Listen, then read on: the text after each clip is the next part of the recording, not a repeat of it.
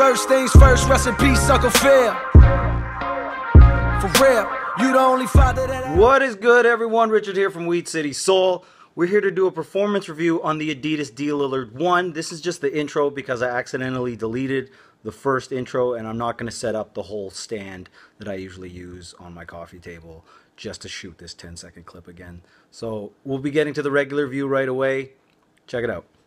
The Adidas D-Lillard 1 is Damian Lillard's first signature shoe. It's meant to appeal to the masses with its signature details and low-budget pricing, but does it live up to the hype of one of the best point guards in the game?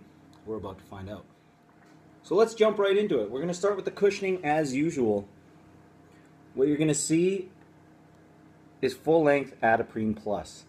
Now, Adidas Plus is essentially just a standard EVA cushioning. And it's one of the reasons that I have avoided this shoe up until now. I was interested in the shoe when it first got announced because Damian Lillard is a player that I like watching. But when they said Adidas Plus, mentally I was almost immediately just out. I mean, really, it's a really incredibly dated technology. But in this shoe, it actually does its job pretty well. It's got the tiniest bit of spring to it.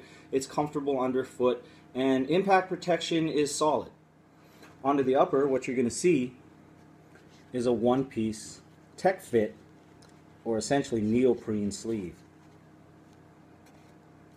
The shoe is a low cut, and that neoprene sleeve is supported by these synthetic panels that run the length of the shoe. Now on the back, I was actually surprised to find out that this entire back piece wasn't a heel counter. Just from seeing them online and seeing them in pictures and people doing reviews, I thought this whole thing was a heel counter. But the heel counter is actually much smaller and lower and starts about there on down.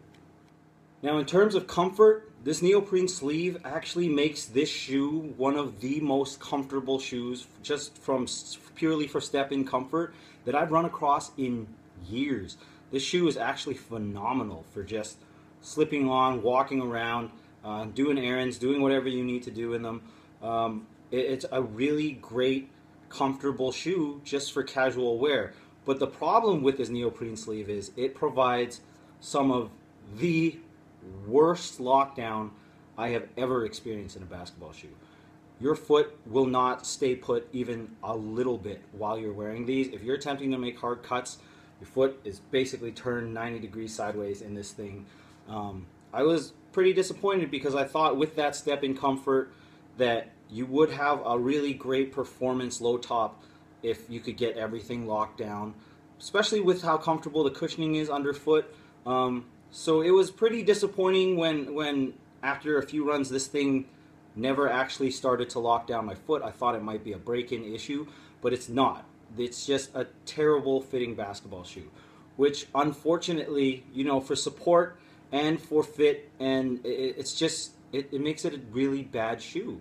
When the fit is so poor that you can't accurately judge any of the other performance aspects of a shoe, then that just makes for a bad basketball shoe. In terms of transition, the shoe actually started out pretty poorly. I could feel a definite separation and clip-clop type feeling when I was running up and down the court. That did break in a little bit with time, but it was never a super smooth shoe. However, again, back to just wearing this thing casually. When you're just wearing them casually and it's just the neoprene sleeve holding your foot in there and you're just walking around doing things, the transition's actually really good because these synthetic panels aren't wrapped around your foot. Everything just moves more fluidly and smoother.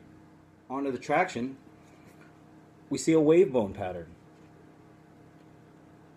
Now, I've mentioned lots of times before that I get to play on a pretty pristine university court, and these things basically did their job, but there were a few hard cuts where I did slip out and I wasn't able to turn on a dime the way I generally like to do. But again, going back to the fit, a lot of the times the traction would do its job and bite the court and give me the opportunity to turn and move quickly, but then my foot would just slide inside the shoe.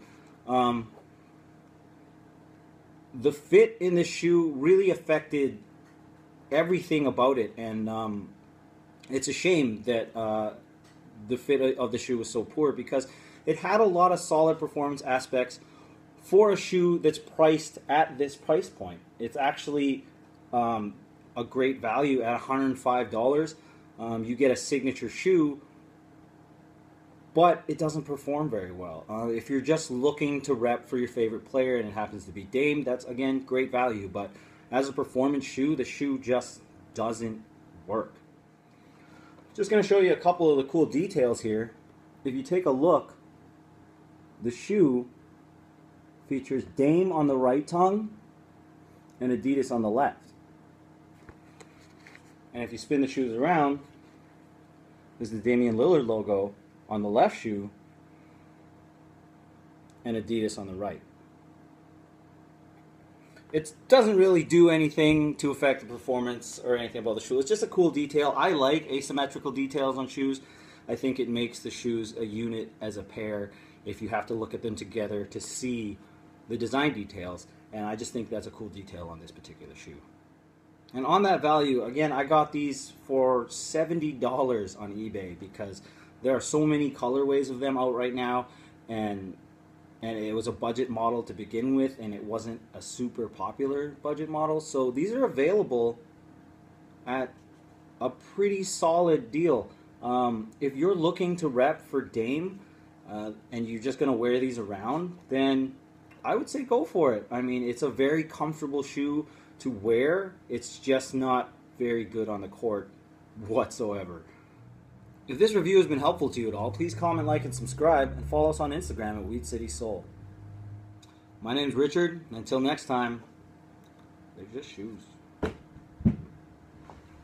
We was broke, my team ill. Martin Luther King would have been on Dreamville. Talk to her, nigga. One time for my LA sisters, one time for my LA hoes. Lame niggas can't tell the difference. One time for a nigga who knows. Don't save her, she don't wanna be saved. Don't save her, she don't wanna be saved. Don't save her, she don't wanna be saved. Don't save her, she don't wanna be saved.